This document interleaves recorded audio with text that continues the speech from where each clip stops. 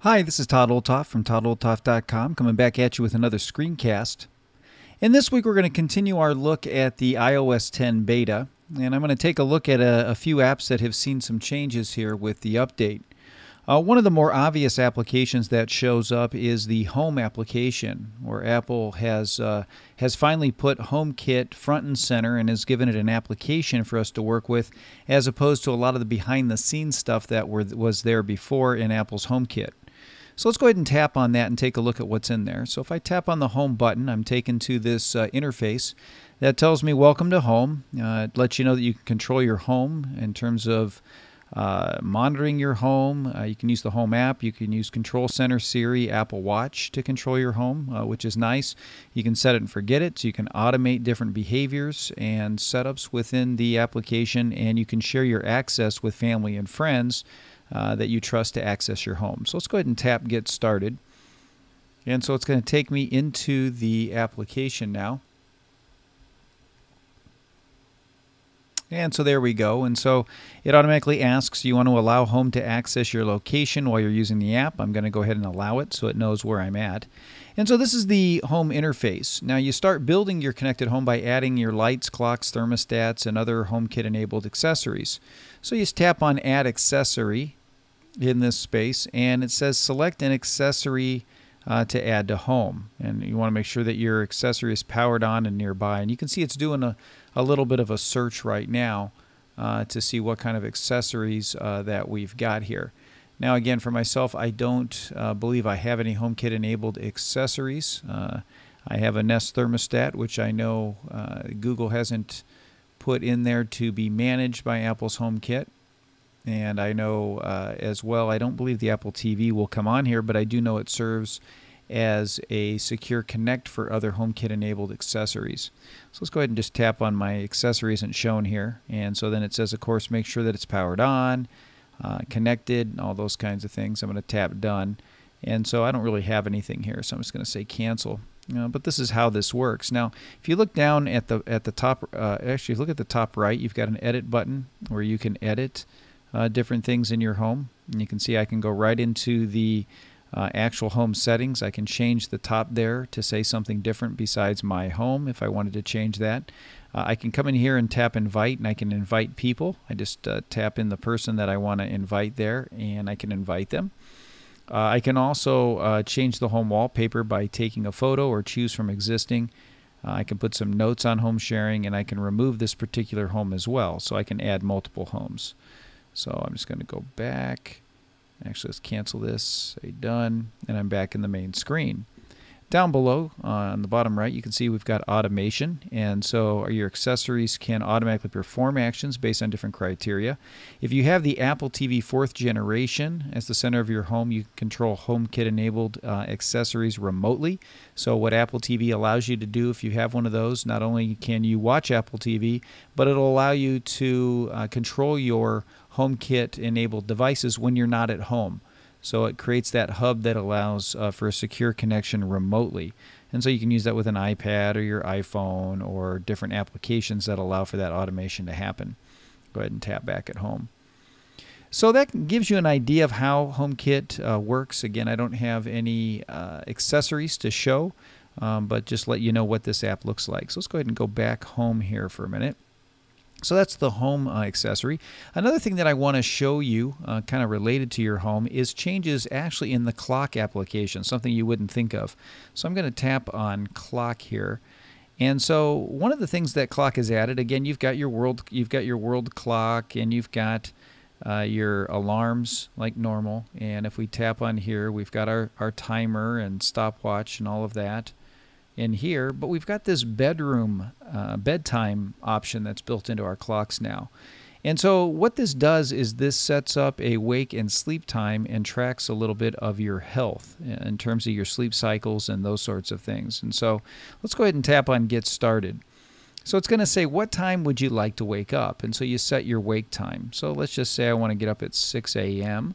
I'm going to tap Next. And then it says, which days of the week should the alarm go off? And so I tap the days that it goes off. I'm going to not say Saturday, Sunday. We'll just say Monday through Friday. So then I'll tap Next. And then it says, how many hours of sleep do you need each night? And so you kind of put down the number of hours of sleep. It says most adults need between 7 and 8. I'm just going to say 6, let's say, and put it lower and see what it says. Tap next. And then would you like a bedtime reminder? And so what's nice about this is it reminds you what time to go to bed. And you can select whether you want it to have a reminder 15 minutes before, 30 minutes before. You can set kind of your time there on when you want to be reminded. I'm going to leave it at 15. That sounds good. Let's tap next. And then what do you want to hear when you wake up? And so they have these various sounds here that you can use in terms of different audio. And so, you tap on it and pick whichever one you want. And so I'll just do early riser. I'll leave it where it is at the default and just say next.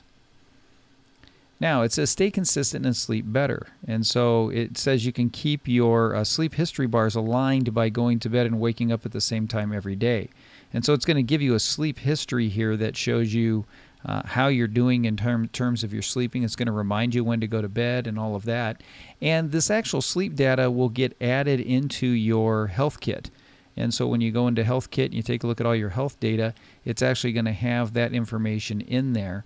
And it kind of calculates the hours in the bed. It analyzes your motion and the device usage and all of that. So this would work really effectively, potentially, with something like an iPhone, where you would set this up and then keep the iPhone under your pillow or by your bed somewhere. I guess maybe under the pillow isn't good if it's running because it might get hot. But if you keep it somewhere on the bed, it will actually track some of your movement and those sorts of things. So if I just tap save, now what it's done is it's saved that bedtime calculator. And so you can see it's telling me when I should go to bed and when I should wake. So I need to go to bed at midnight if I'm going to wake up at 6 if I want 6 hours of sleep.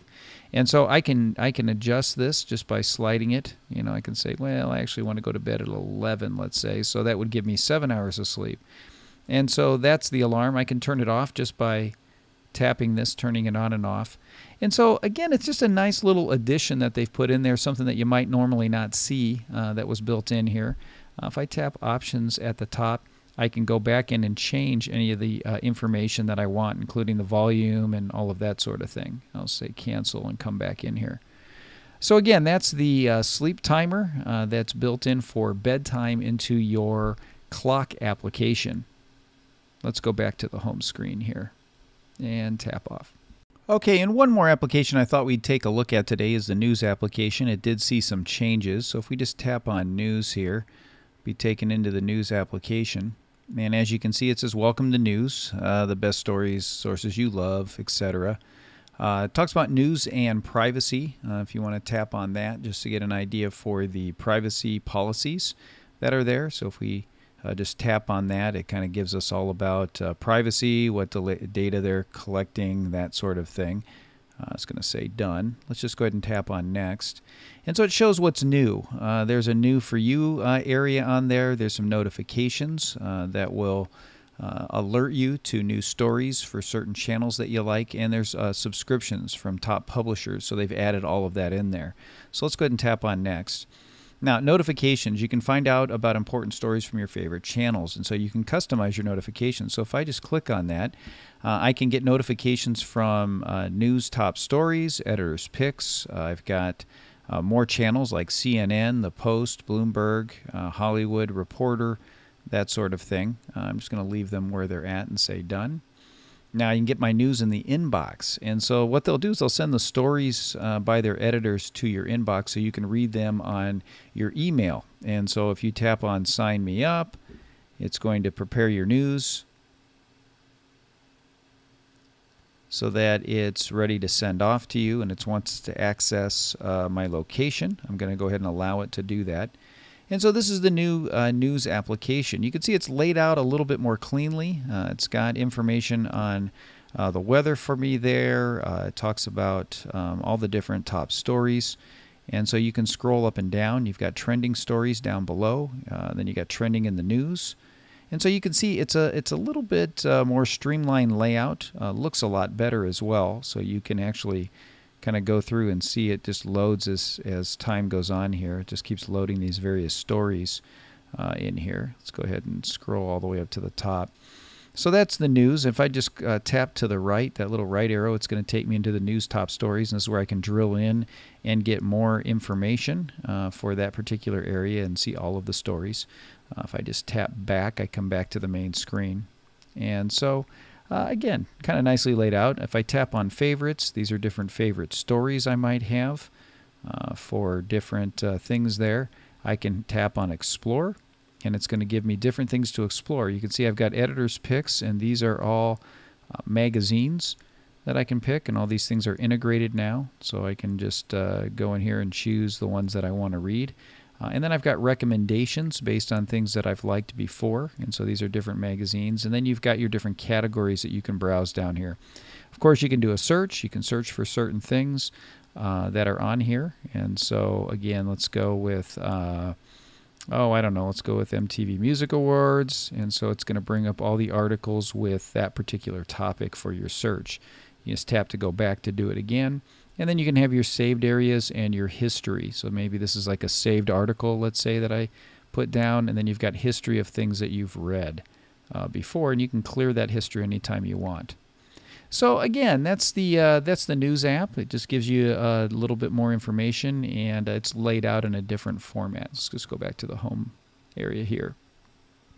So that gives you an idea of a few of the new applications in iOS 10. Like I said, I'm going to go through and show you some of the other ones, like some of the changes to photos and some of the other settings and things that you can use with the new iOS 10 beta.